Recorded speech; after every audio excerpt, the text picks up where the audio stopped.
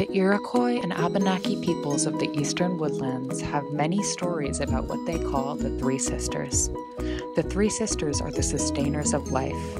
These three sisters, called corn, beans, and squash, are central to the cultures and foodways of the northeastern tribes.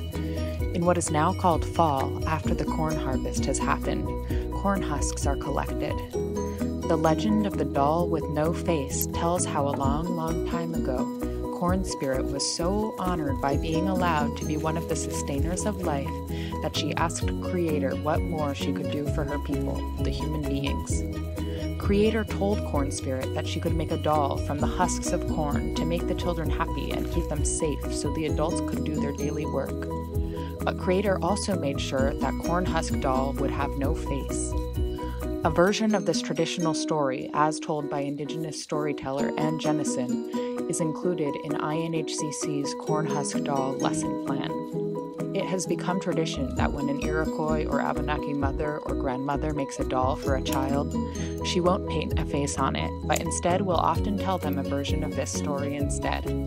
This is to remind us that it's more important to think of ways to help other people than it is to worry about how we look or how people see us, and that Creator has given a special gift to everyone, but those gifts must be used in a good way.